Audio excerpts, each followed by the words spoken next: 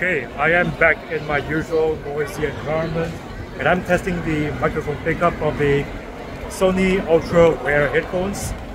This is the microphone pickup of the Sony ULT WEAR in 3, 2, and 1. And now this is the microphone pickup of the Sony ULT WEAR headphones.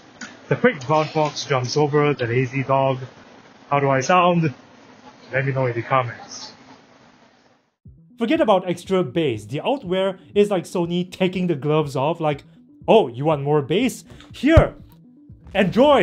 It isn't like they can only be bassy though. In fact, the ULT WEAR starts off as not sounding boomy or even bassy at all, but if you want that ultra bass experience, press this button and it gives you 2 levels of bing bang boom. Now, how does it sound like on default versus ultra bass? And how is this microphone pickup active noise cancelling or transparency? To find out, we're gonna listen to some sound samples and I'm gonna give you my virgin analysis of what I think of the ULT WEAR. Another video is coming in which I'm gonna compare them to the XB910N and the flagship WH-1000XM5 noise cancelling headphones. So if you don't want to miss out on this video, get subscribed and tap the bell button to stay notified. First, we're going to talk about its build quality and specs. On the surface, it resembles the more premium WH-1000XM5, but with a few key differences. The out button, the speaker grill under the yoke arm that spans the width of the ear cup, possibly as a vent for better excursion of its 40mm drivers, and this grill that looks similar to that of the WF-1000XM5 earbuds, which is for the microphones taking care of active noise cancelling or transparency. The ULT WEAR is also fully foldable. You can fold it this way, you can fold it into a smaller package like so. The XM5 headphones, you can't do that. The grade of plastics used in its construction does feel cheaper and not as premium as the WH-1000XM5 or even its predecessor, the XM4 headphones. It's kind of more similar to the XB910N, but as you can see, its construction is still able to hold up to this sort of abuse. What you are getting here in terms of specs is pretty basic as far as Sony headphones are concerned. It's got up to 30 hours of battery with ANC, it's got multi-point pairing so you can connect up to 2 devices to these headphones at the same time and switch between them for music and phone calls. They're not high-res wireless certified, and neither do they have DSEE Extreme like premium Sony headphones for the past 4 years.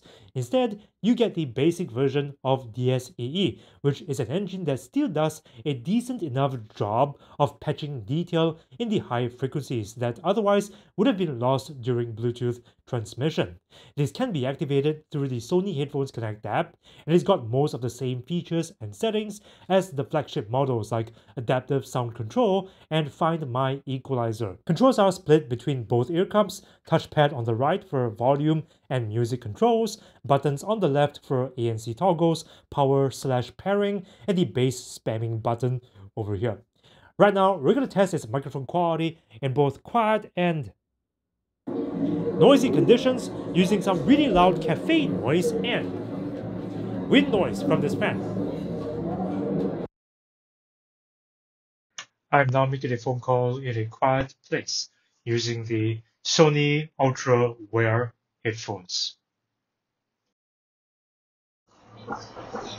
I'm now making a phone call in a noisy place using the Sony ULT WEAR headphones. A quick brown fox jumps over the lazy dog. In quiet conditions, my voice sounds crisp and clean, but in noisy conditions it does let in quite a bit of background noise. Spoiler alert, it seems very similar to the older XM4 headphones, so it's nowhere near as quiet as the current flagship XM5s in terms of cancelling background noise during phone calls. Also, side tone is automatically enabled, which passes through your own voice during a phone call, but that can be switched off in the Headphones Connect app. In terms of active noise cancelling, surprisingly, I find this to be very effective.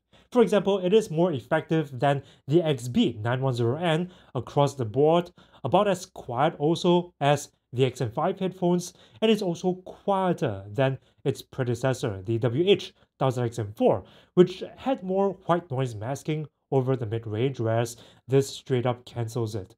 Although the XM4 headphones does seem to be more powerful than the ULT WEAR at cutting low frequency rumble. Have a listen to the samples.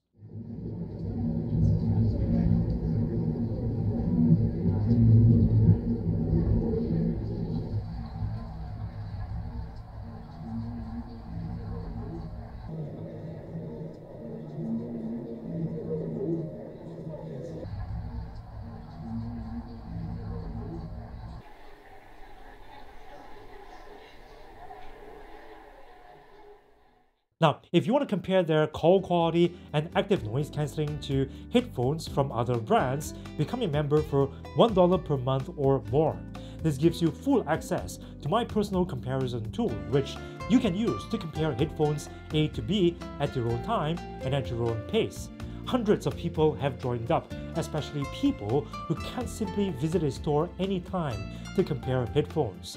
They're saving so much time being able to just cut through all the marketing and compare these products remotely without visiting a store. So become a member like them, click on the link below to find out more. In terms of transparency, I find it to be very natural sounding. Yes, it's got a bit of occlusion in the upper mids region, so my voice isn't amplified as much as the voice of the person in front of me, but I do find it very usable when, say, having a quick conversation with people or for general situational awareness. Very clean and clear transparency.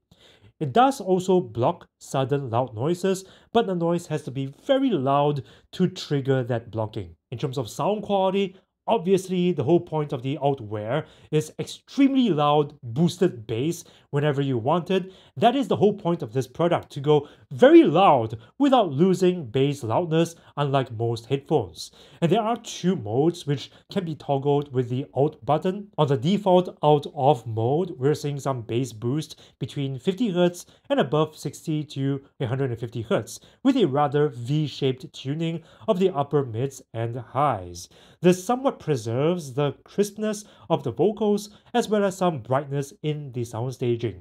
At this point, listening to the sound, there's not a lot of bass. Now, I did get some bass detail and punchiness, but not a lot of sub-bass gravity. So in terms of its overall tuning on its ULT-off setting, I feel it does lean a little more warm and mellow in the mid-range than what I prefer usually, but overall, it is still quite enjoyable to listen to. Sound staging is more on the compact side rather than open and spacious, which does intensify that energetic feeling when you're listening to bass-heavy tracks. Now, switching to the ULT 1 setting, we begin to see some bass boosting to the bass regions. A bit in the sub-bass, but more boosting in the mid-bass frequencies, which is going to add more punchiness, gravity, and impact. The rest of the tuning remains relatively untouched compared to ULT off, but at this point, even pensive, sustained rumble tracks can be felt clearly, which wasn't that obvious before when ULT was off. On ULT 2 is when things start to go into overdrive. It's got extremely loud bass, around 10 decibels louder at certain points compared to ULT 1, and 15 decibels louder compared to the default ULT off setting. That's because it's at plus 10 clear bass on the clear bass dial. Now, at this point, the bones in your skull will be vibrating along with every beat, and it overwhelms the rest of the music, such that without some kind of boosting in the mid-range and high frequencies, the audio is going to sound more dead in that area. So I actually prefer ULT 1 compared to ULT 2, which sounds too boomy and bloated for my liking. I mean, listen to the samples comparing between the different ULT modes.